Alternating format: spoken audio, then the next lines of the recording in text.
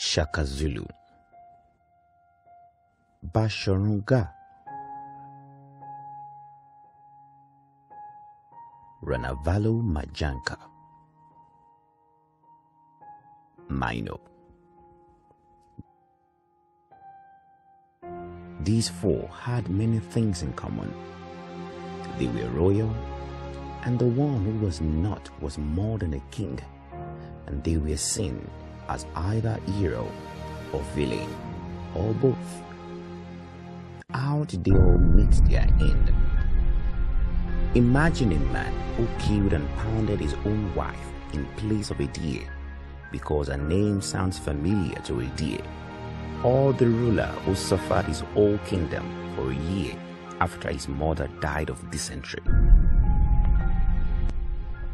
Gidi was born to a royal family, but was an illegitimate son according to the customs of the Zulu people, because his parents were not married at the time of his pregnancy, which is how he got the name Shaka. Shaka is a reminder of the rejection his mother met as a result of the unwanted pregnancy. Firstly, his father denied the pregnancy and said his mother had a sickness called Shaka. His mother clan believed this as well. He rejected the name as much as he could, but since childhood the name had stuck over his original name Gidi. Instead of calling him Shaka, they twisted it to Shaka, because it would be risky to call a king that can order a pregnant woman's stomach to be sliced sick.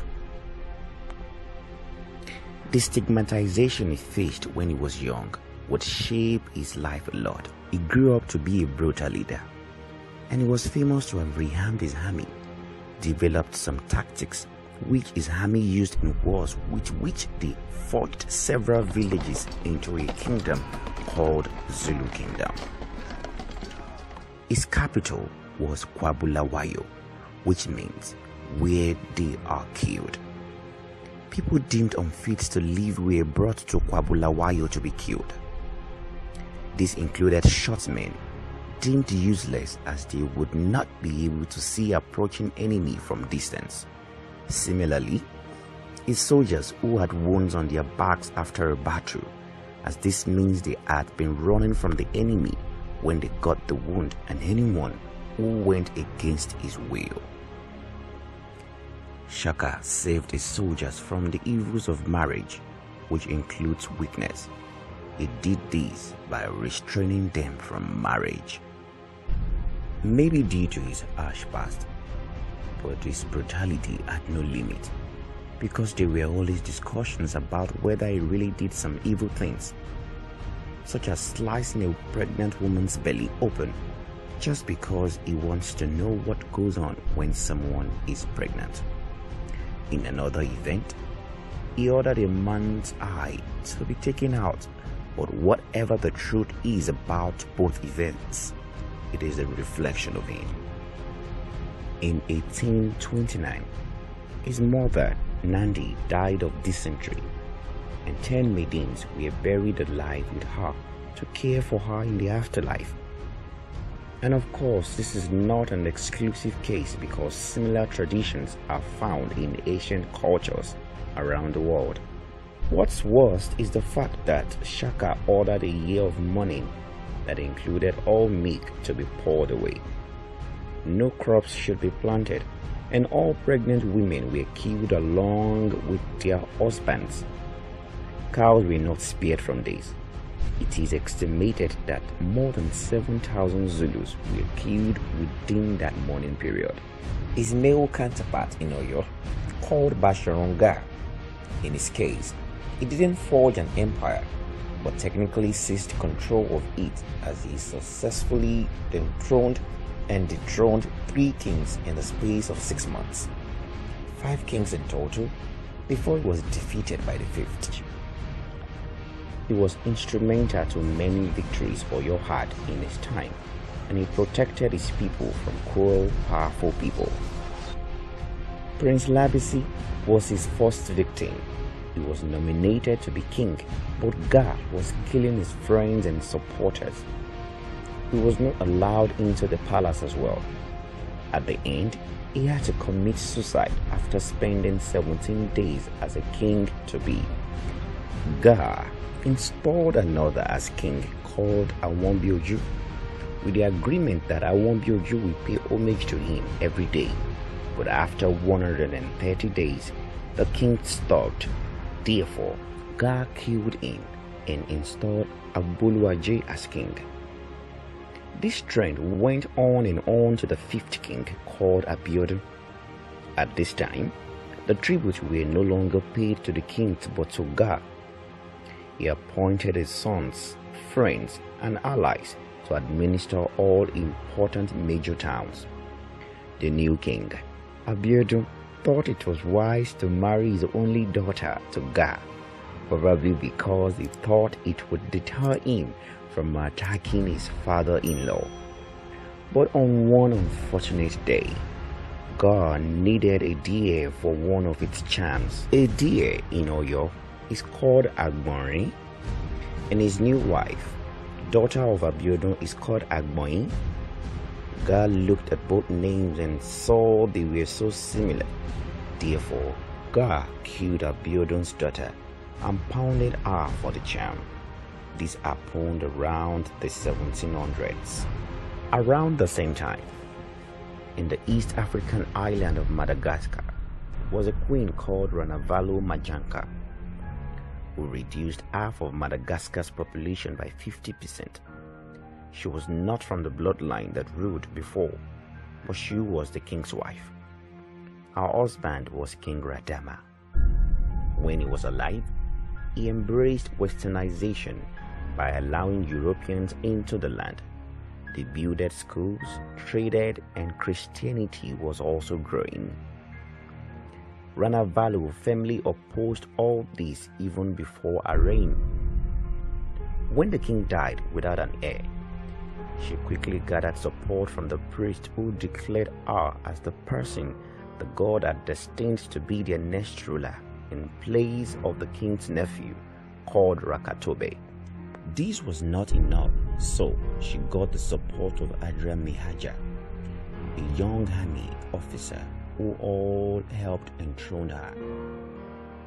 Immediately she became the ruler.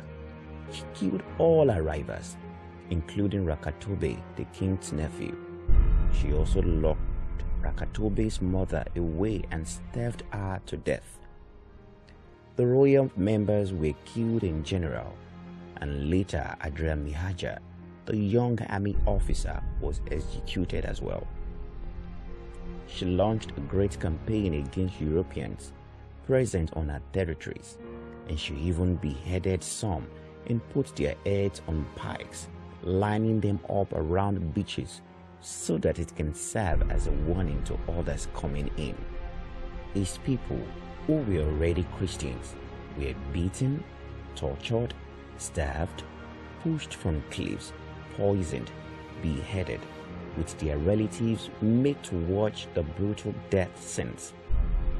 Her cruelty was not limited to this category of people, but the general population. For example, she ordered road construction across the jungle with little supplies, hunting expeditions where thousands of people died of exhaustion, starvation, and malaria. And of the 4 people in this video, it is only the Minos that didn't massacre their own people. Sometimes, I wonder if they should be included in this video, but of course, they did few things that could make them contest as either hero or villain. The male army of Dahomey called them Mino, meaning our mothers, but a Beninese professor described them as witches.